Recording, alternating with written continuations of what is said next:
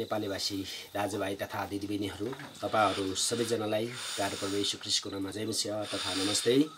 तपाईहरुको बीचमा परमेश्वरको जीवित वचन लिएर आएको छु र म सर्वप्रथम यो वचनको खण्ड वाचन गर्न गएको छु। आज मैले ल्याएको वचनको खण्ड हो भजन संग्रह 1।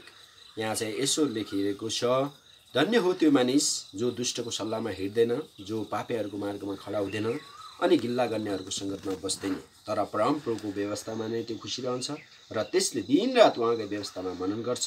त्यो खोलाको किनारमा रोपेको बोट जस्तै हुन्छ, जसले आफ्नो ऋतुमा फल दिन्छ अनि त्यसको पात कहिले ओइलाउँदैन। त्यसले जे पनि गर्छ त्यसमा त्यो सफल हुन्छ। दुष्टहरू त्यस्ता हुँदैनन्, तिनीहरू बतासले उडाएर लैजाने बोझ जस्तै हुन्छन्। यसकारण दुष्टहरू न्यायको दिनमा टिक्नेछन् र पापीहरूले धर्मीहरूको सभामा स्थान पाउनेछन्, किनकि परमप्रभुले धर्मीहरूको मार्गको रक्षा गर्नुहुन्छ तर दुष्टहरूको मार्ग नष्ट हुनेछ। आमेन। परमेश्वरलाई धन्यवाद होस्। आज मेरो वचनको सन्देश छ, धन्य हो त्यो मानिस। बाइबलमा धेरै ठाउँमा धन्य हो त्यो मानिस भनेर परमेश्वरका मानिसहरूको प्रशंसा गरिएको छ। परमेश्वरका मानिसहरू मात्र धन्य हुन् जसले प्रभु येशू ख्रीष्टलाई आफ्नो प्रभु र मुक्तिदाता भनेर स्वीकार गर्छन्। उनीहरूको जीवनमा प्रभुले उद्धार रचनाको काम गर्नुभएको छ। ती मानिसहरूलाई धन्यको भनेको छ र बाइबलको धेरै ठाउँमा धन्य हो त्यो मानिस जसले परमप्रभु येशू ख्रीष्टमाथि भरोसा गर्दछ, परमेश्वरमाथि भरोसा गर्दछ भनेर भनेको छ।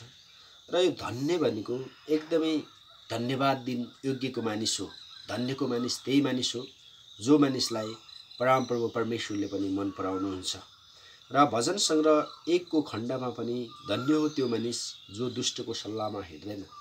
धन्यको हो त्यो मानिस, धन्यको हो त्यो मानिस जो दुष्ट भनेको भ्रष्ट कुरा गर्दै हिँड्ने र पापको मत्यारको जो सल्लाहमा हिँड्दैन त्यो मानिस धन्यको हो।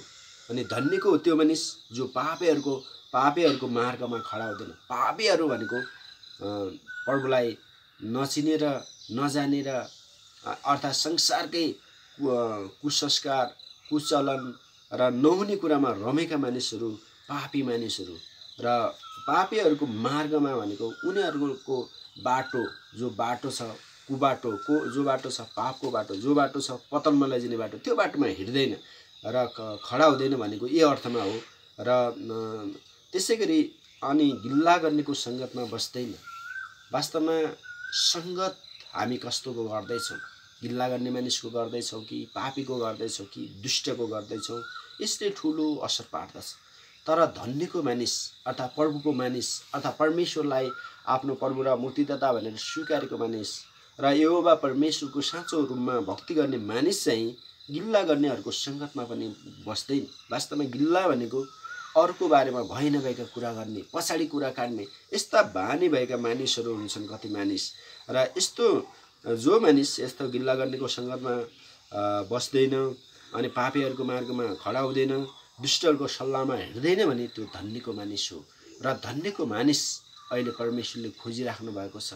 र त्यो बेला प्रभु येशू ख्रीष्टले धिक्कार तिमी शास्त्री र फरिसीहरू भनेर भन्नुभयो। धन्यको उल्टा चाहिँ धिक्कार्नु पर्ने हुन्छ भने धिक्कार्नुको उल्टा चाहिँ धन्यको भन्नुपर्ने हुन्छ। र यो संसारमा दुई थरी मानिसहरू हुन्छन्। आफ्नै आमा बुवाले पनि जब आफ्नो छोराछोरीले असल गर्दछन् धन्य हो मेरो छोरा अर्थात् मेरो छोरी भनेर भन्छन् भने, यदि आफ्नो छोरा र यदि आफ्नो छोरीले आफ्नो बुवाको भिजन अनुसार मिसन अनुसार इच्छा अनुसार हिँडेन भने धिक्कार तिमीलाई भन्छन्।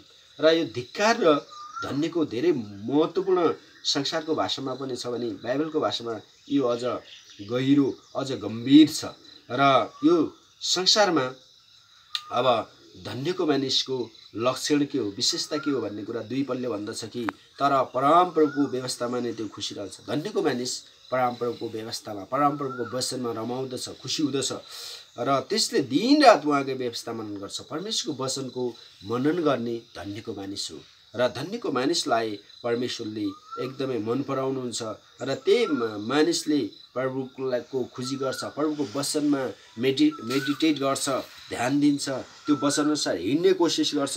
अनि तेस्रोमा उसमा यस्तो पनि फल हुन्छ कि धन्यको मानिसमा धन्य हो के अरे त्यो खोलाको किनारमा रोपेको बोट जस्तै हुन्छ। धन्यको मानिस खोलाको किनारमा रोपेको बोट जस्तै हरिलो भरिलो सदा सर्वदा एक समान कहिले पनि त्यो ओइलाएको पात हुँदैन, कहिले पनि त्यो पहिलेको पात हुँदैन र सदा सर्वदा चिल्लो र सदा सर्वदा हरियो, एकदमै हरियो न हरियो, कालो न कालो त्यस्तो पात हुन्छ जसले आफ्नो ऋतुमा फल दिन्छ। धन्यको मानिसले आफ्नो ऋतुमा फल दिन्छ, अर्थात् जसरी खोलाको बोट ले आफ्नो ऋतुमा के अरे फल दिए जस्तै। अनि जसको पात कहिले हुँदैन त्यसले जे पनि गर्छमा त्यो सफल हुन्छ। धन्यको मानिस जहाँ हात हाल्छ, जे गर्छ उसलाई परमेश्वरले त्यही कसैको श्रापित काममा पनि यदि उसले हात हाल्यो भने त्यो आशीषित हुन्छ।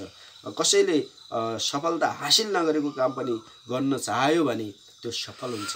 म तपाईहरुलाई यो राइट ब्रदर्सको दुईटा के अरे राइट ब्रदर्स एउटा पास्टरका छोरा थिए, ती धन्यको मानिसका छोरा थिए, ती धन्यका छोरा नै थिए र ती छोराहरूले कसैले अपेक्षा नगरेको एउटा फलामको बाट निर्मित जहाज आकाशमा उडाएर ती सफल भए। यो सफलता यस्तो सफलता परमेश्वरका मानिसहरूले संसारभरि ठुलो ठुलो इन्भेन्सन गरेर आविष्कार गरेर पाएका छन्। यो कसरी सफल भयो भन्दाखेरि ती परमेश्वर धन्यका मानिस भएको कारण, ती मानिसहरूले परमेश्वरको ज्ञान बुद्धिलाई सही प्रकारले प्रयोग गरेको कारण, ती मानिसहरूले असम्भव भन्ने कुरामा पनि सम्भवता देखेको कारण ती मानिसहरूले धन्यको काम गरे। त्यसले जे पनि गर्छ त्यसमा त्यो सफल हुन्छ। हामी सफल भएका धेरै उदाहरण दिँदैछौँ। जब 12 जना इजरायली कनान देशको भेद लिन गए, त्यहाँ थोरै मानिस योशु र कालेबले मात्र त्यहाँ सफल हुन्छ, त्यहाँ हामी जान सक्छौँ भनेर भन्दा सफल भएको छ। र त्यसैगरी बाइबलमा अरू सफल पात्रहरू छन् जसले प्रभुमाथि भरोसा गरेर उनीहरूले आफ्नो जीवनमा सफलता हात पारेको छन्। र यो धन्यको मानिस हो भने, परमेश्वरको वचनअनुसार हिँड्ने मानिस हो भने त्यो एक दिन सफल नै हुनेछ। तर यहाँ दुष्टको लक्षण छ। दुष्टहरू त्यस्ता हुँदैनन्, तिनीहरू बतासले उडाएर लैजाने बोट जस्तै हुन्छन्। धन्यको मानिस सफल मानिस हो, धिक्कार गर्न योग्य मानिस दुष्ट मानिस हो। र दुष्ट मानिस चाहिँ उसको कुनै मिसन हुँदैन, कुनै भिजन हुँदैन, कुनै अडाउन हुँदैन, जहाँ पनि जाने, जे पनि गर्ने, कुनै वेट हुँदैन त्यस्तो मानिस। र तिनीहरू भुस जस्तै हुन्छन्, जता पनि बग्ने, हावाले जता लग्यो त्यतै जाने।